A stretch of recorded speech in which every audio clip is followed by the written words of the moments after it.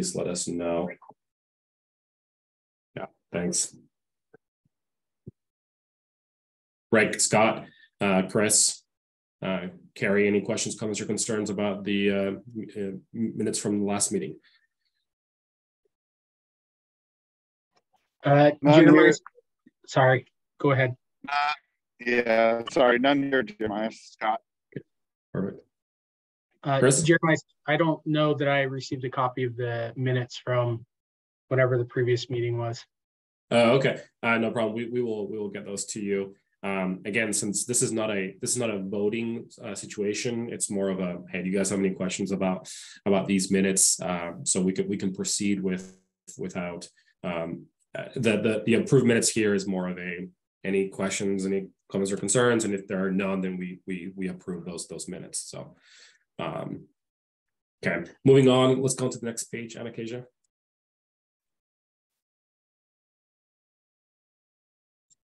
Okay, so I'll be providing some administrative updates, and then Kelsey will continue to provide some administrative updates.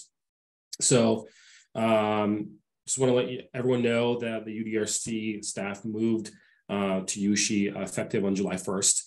So for the last almost 6 months, we've been working through the migration process, both system-wise, meaning the UDRC system, as well as personnel, and integrating with USHI and our processes here, both all the way from an HR level to more of a conceptual level, such as our peer review processes and stuff like that. So the staff has done an excellent job accomplishing that for the last 6 months. It's been a considerable amount of work, but we are in a significantly better spot than we were obviously on July 1st, from all the way from the system to administratively.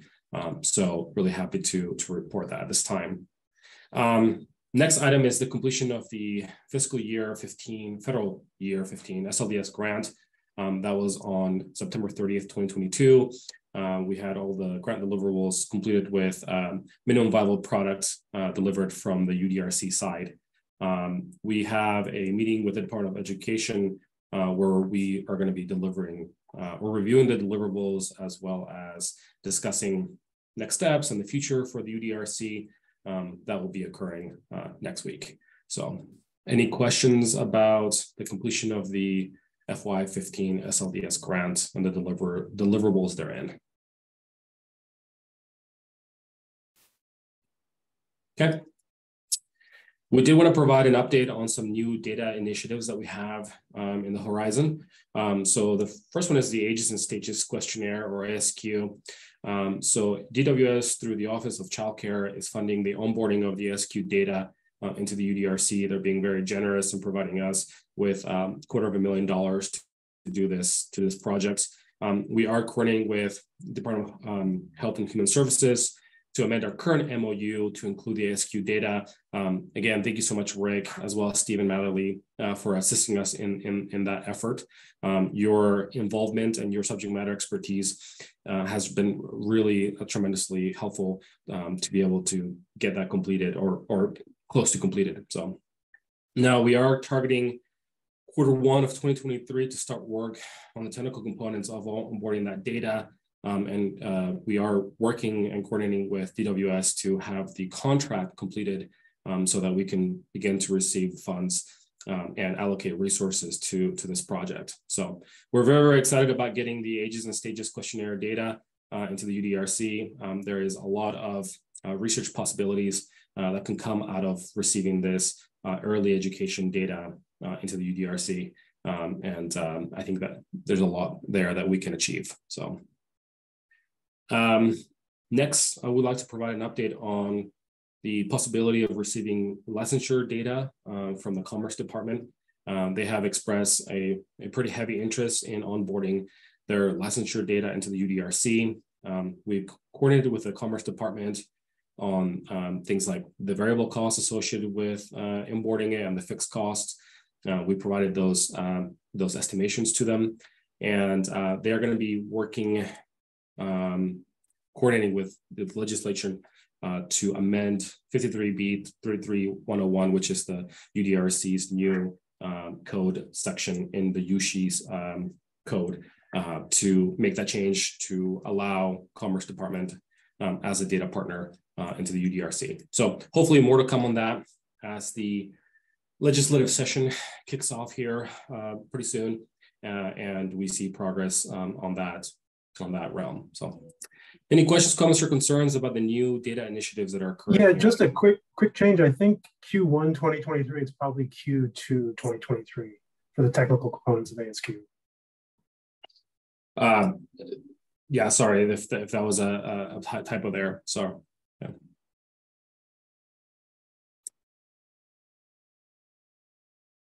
Okay. All right. I'll turn it over to Kelsey for more administrative updates.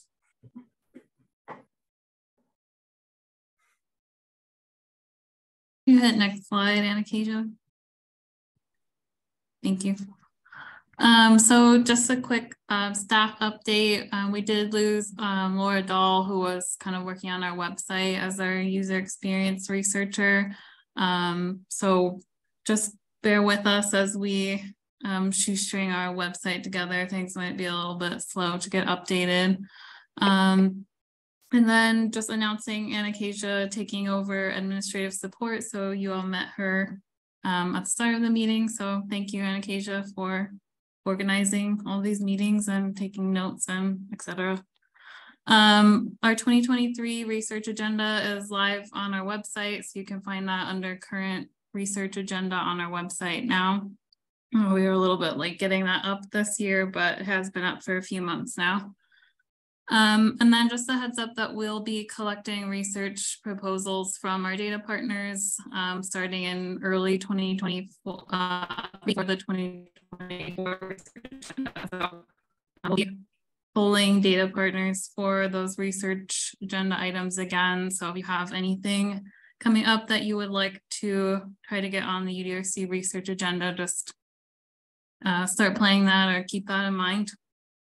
And then lastly, we did submit proposals for the best practices conference in DC, the Stats DC best practices. Stats DC? No, but just best practices for SLDS groups. So we may be presenting there if our proposals get accepted. Any questions about any of that? Okay, next slide, please.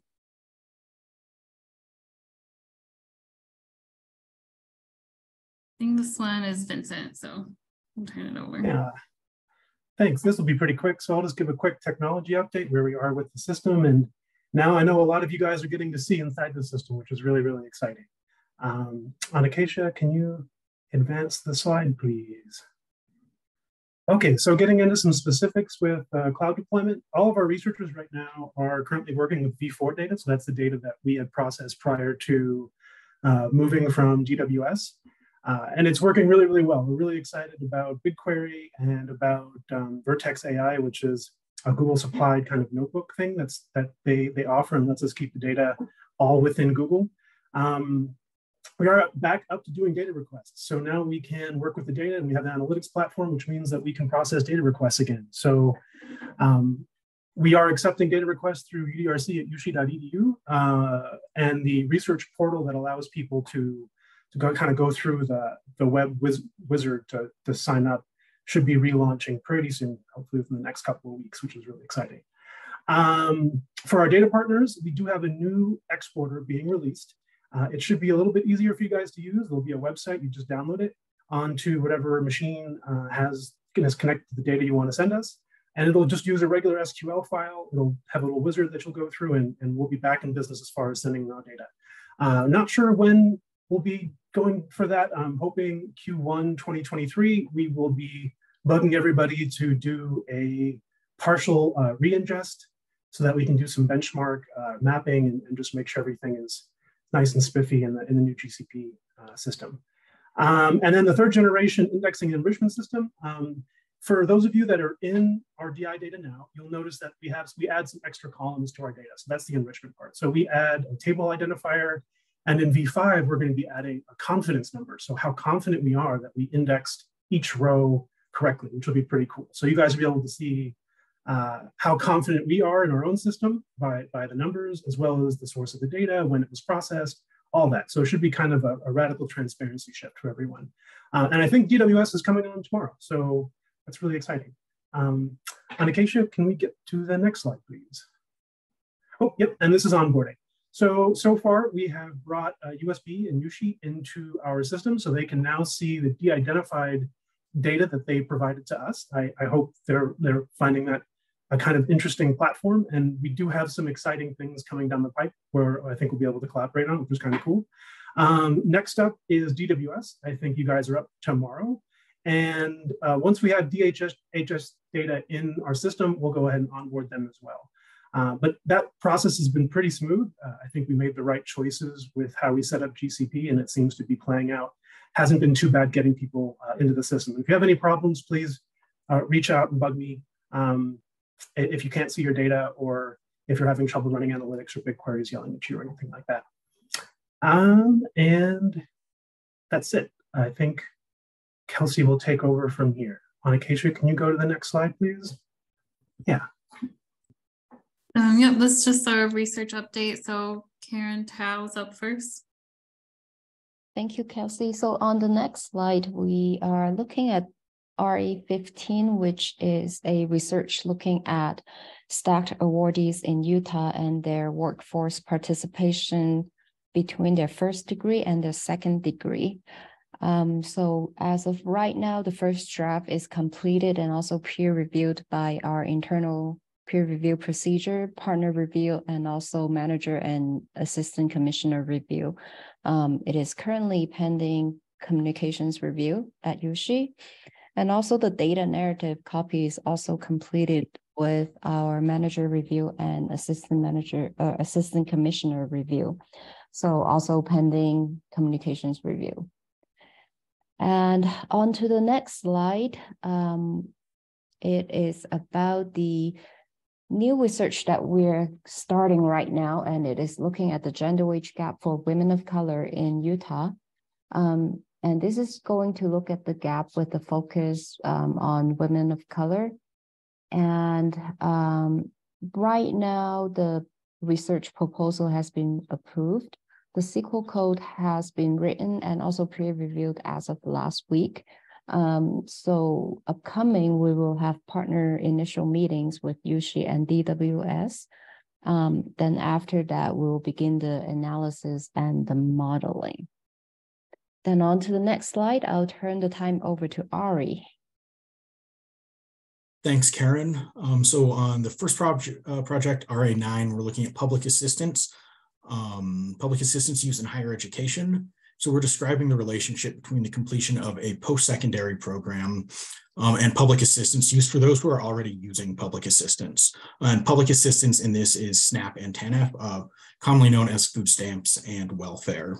So the current status, data narrative and report have both been completed and gone through all the reviews except they're currently awaiting approval from comms.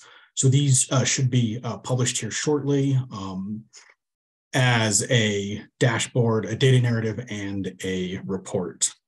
And then on the next slide, we have RA14, and this is looking at the relationship between firm size and wage growth for degree and certificate earners.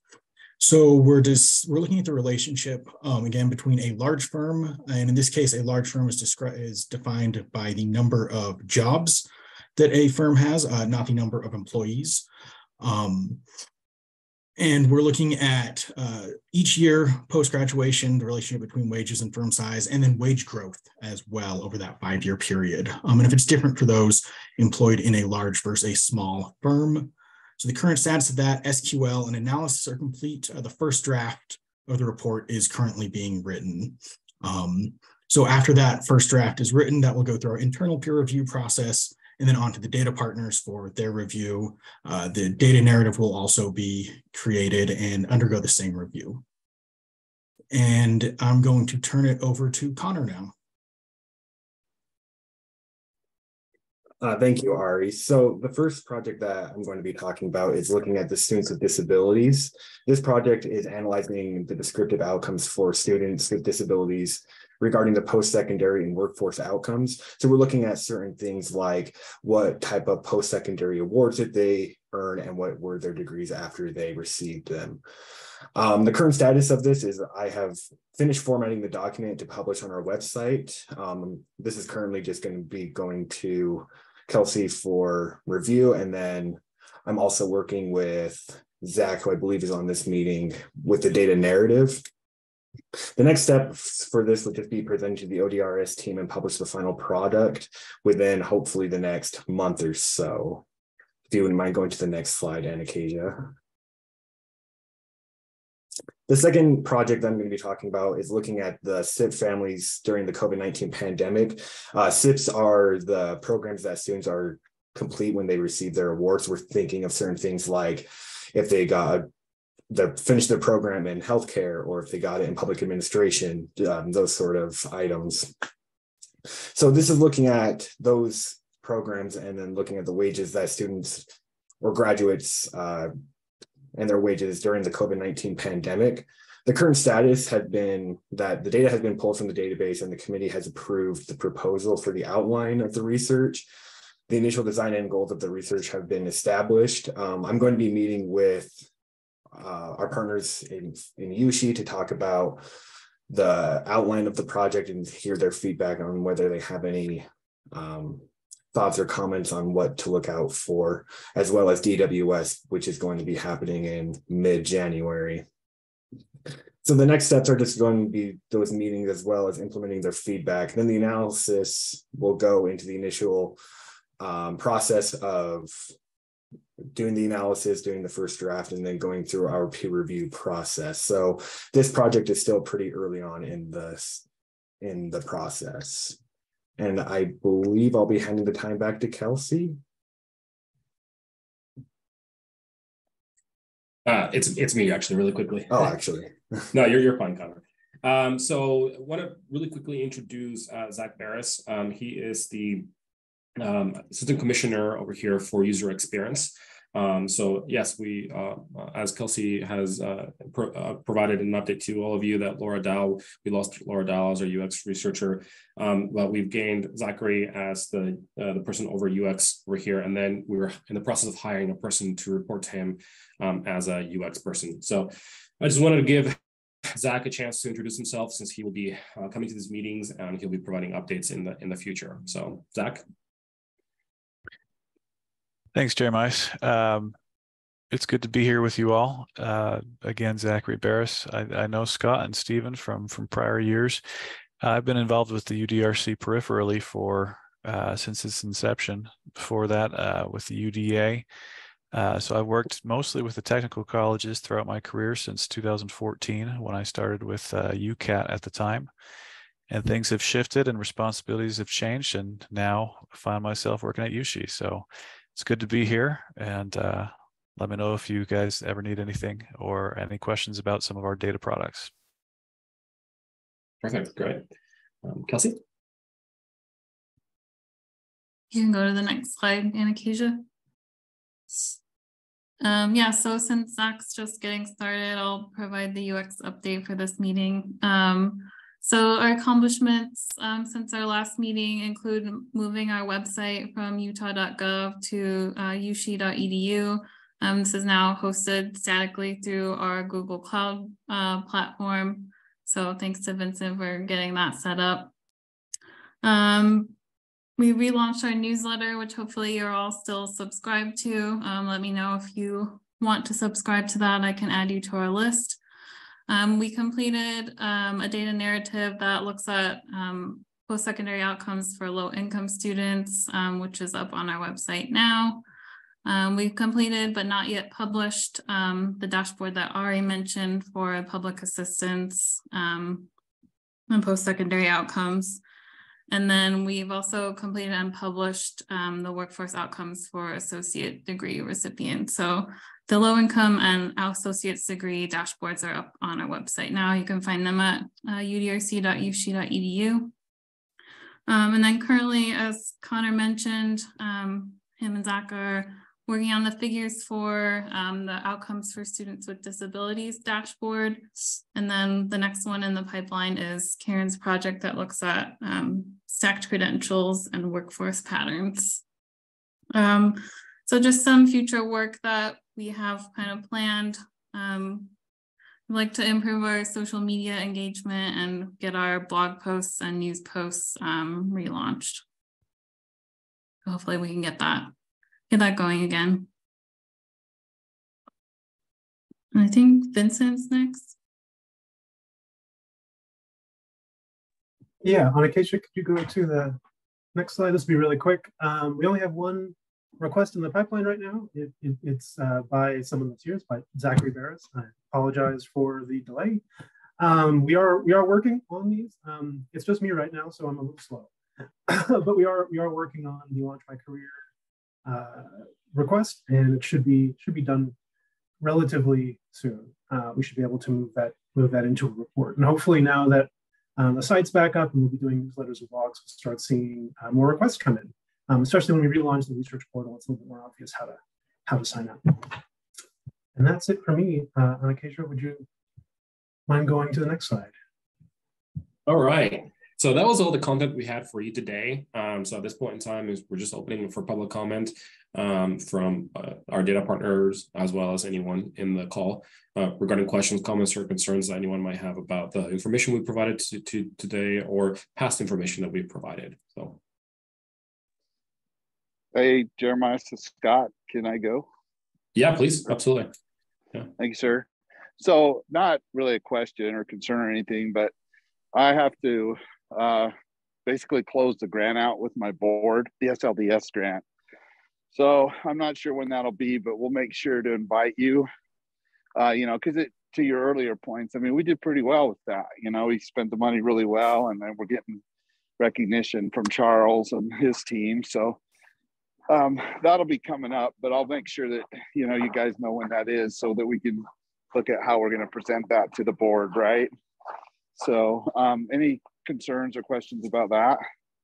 No, absolutely not. I think we can probably in many ways reuse the deck that we're going to be presenting to Charles. Right. Similarly, yeah.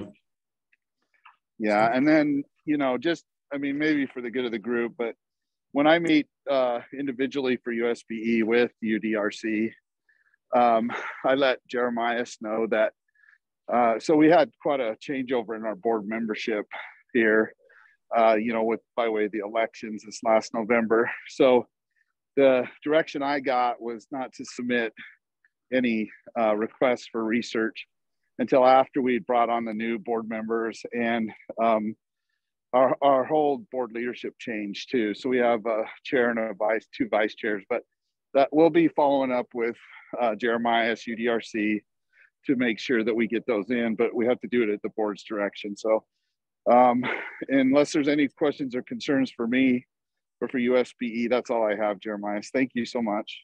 No, thank you. We appreciate obviously your support as always. Chris and Greg, Rick, Carrie, any questions, comments, or concerns? Anything that you guys would like addressed at this time? Jeremiah, I don't have anything. Okay. This is Rick. I don't either. I just appreciate the opportunity to see what's going on in the group. It's been a long time since I've been involved with this body, so I'm glad to be back involved. Thanks. Perfect. Thank you. Okay. All right, well, that's everything we have for you today. So thank you again for being our data partners. We appreciate it tremendously. Obviously, without your involvement and your support, none of this would be possible. So again, thank you so much, and with your coordination as well. So have a wonderful day.